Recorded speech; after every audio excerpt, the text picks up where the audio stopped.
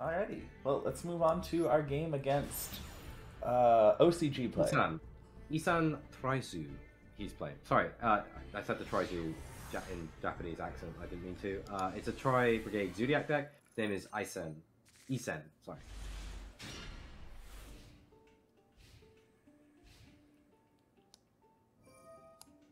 Yep. So opponent's gonna go ahead. I've got absolutely no interaction. Basically, figure out what the opponent has and then deal with it. Yeah. Just got a card. Special summon Karis. Now, does he go for 4 or 2? He goes for 2. See, this is good. I can respect and understand this, and yet everyone I go against lately has been just banishing 4, and I'm like, okay, Emperor might win.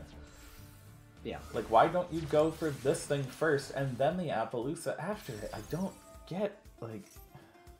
So Appaloosa is actually a bit of a pain to deal with in this Yeah, and then game, you set Revolt, right? Yeah, okay.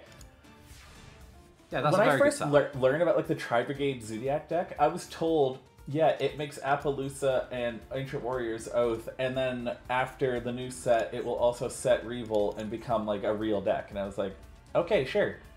So this is what I expected every end board to look like. It has never happened to me before. They always like banish 4 like right away, and they end up not having this guy or something, and like they end up with like the Silver Sharp or whatever his name is. Yeah, yeah, there's a bit of a learning curve. I'd recommend any player who wants to do that to play Brigade Zodiac, because it's good against just about everything. Well, it has a good matchup against just about everything. It doesn't have like any horrendous matchups that I'm aware of. So those are monster negates, so grass is just happening. Yep. And there goes the first of 3 Appaloosa juices. Yeah, so I essentially need to burn down the Appaloosa, and then the Appaloosa massive liability opponent, because 0 attack monsters when I'm trying to swing for the fences is exactly what I want to see. So, if you were going to play Brigade Zoo, would you play Moon Mirror Shield?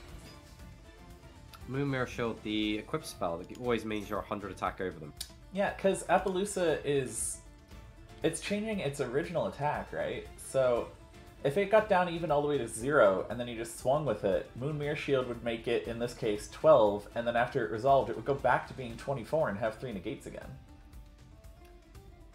I mean, that would be great, but then you got to play Moon Mirror Shield. And there's a lot of situations where Moon Mirror Shield isn't so good. So in this case, I want to banish the... Oh, I forget that card's name. Nerville. Yeah, I want to banish the Nerville because it keeps my opponent from getting additional resources in their turn. It doesn't stop the Brigade Revolt from resolving.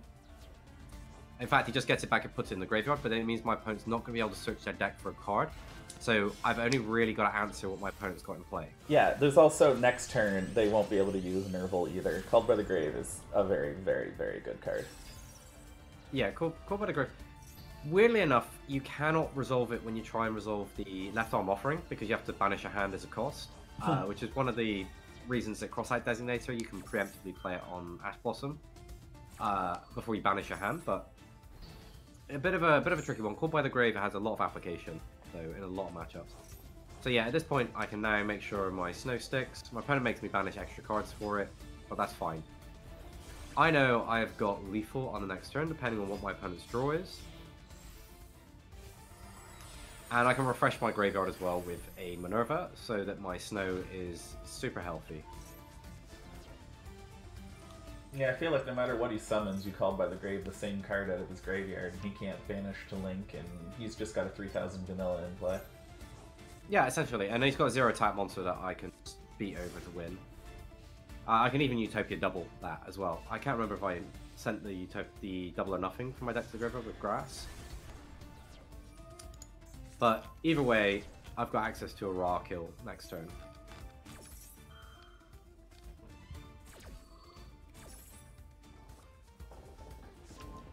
Yeah, and I've got Called by the Grave, so there's no way that Nerville's ever going to resolve, if it was even going to be a thing. Yeah, it's just going to be about getting the Guardian Slime in play. No, it's not. You just discard it, and then you get the effect. Oh, wow, Joker Straight is really good. Yeah, Joker Straight is a really good card. For this deck, it is obnoxious. That is crazy.